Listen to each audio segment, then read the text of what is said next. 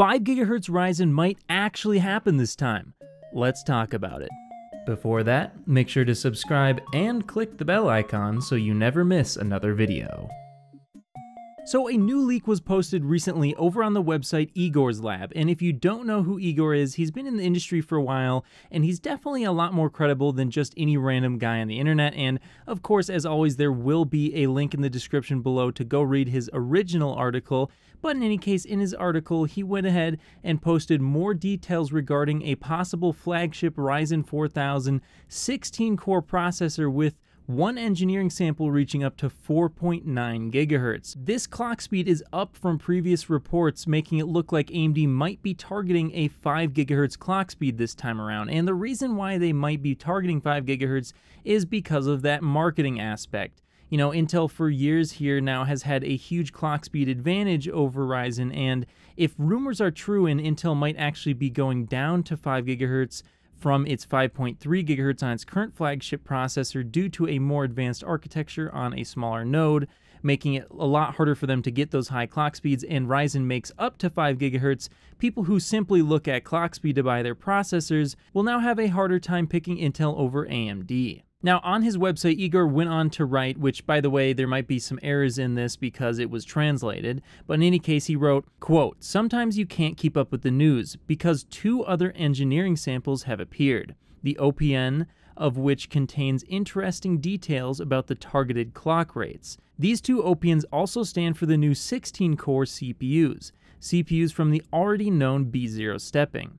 Whether the faster of the two will be called the Ryzen 9 4950X or 5950X or something completely different in order to catch up with the APUs in the nomenclature remains, of course, still open." He then goes on to say, "The faster of the two samples now boosts up to 4.9 GHz while setting the base clock to 3.7 GHz. In contrast to the previous engineering samples, this is again a visible increase and branches off that one is also slowly struggling towards the 5 GHz mark with its boost clock. It is still open whether this psychological brand, which is so important for marketing, will be cracked. But at least with this engineering sample, the next step has been taken. The Ryzen 9 4950/5950 without the X could then emerge merge from one of the slower engineering samples, which is certainly needed in the portfolio." So after reading all this, now comes the part where we speculate on whether or not 5 GHz is actually possible. And while I think it's possible, it's probably not going to happen. Now, with leaks like this, especially with someone who's somewhat credible, there's very little chance that this is just completely made up. This probably does have some sort of truth behind it, and so I wouldn't be surprised if we did see the final retail version of these chips hit at least 4.8 GHz, if not the 4.9 GHz that was reported here. However, reaching 5 GHz this late in the stage might not be possible, and honestly, it might be that these engineering samples are pulling a lot more power than they want right now. And whether or not it hits 4.9 or 5 GHz, you got to remember at the end of the day, it's pretty much all marketing, and it's not going to matter too much because, as we all know, these Ryzen chips ever since Zen 2, when they have their rated boost clock on the box, it typically only just barely touches that for a few milliseconds on the fastest core.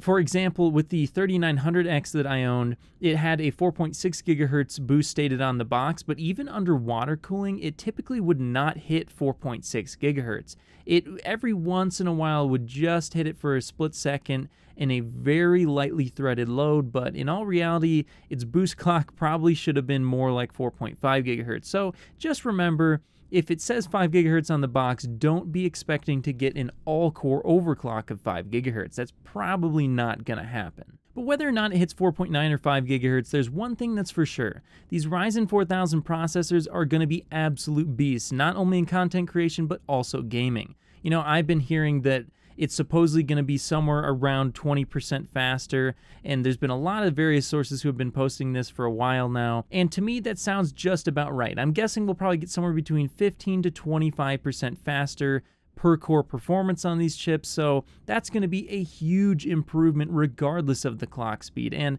I would expect these chips to just ever so slightly dethrone Intel in gaming. The main reason for this is because, as I've been hearing, there's supposedly going to be an 8-core CCX design on these processors, which basically will allow them to have double the amount of cache accessible to each CCX without having to go across the Infinity Fabric. This of course should help the latency, but only time will tell if they can actually exceed Intel's gaming performance and for how long.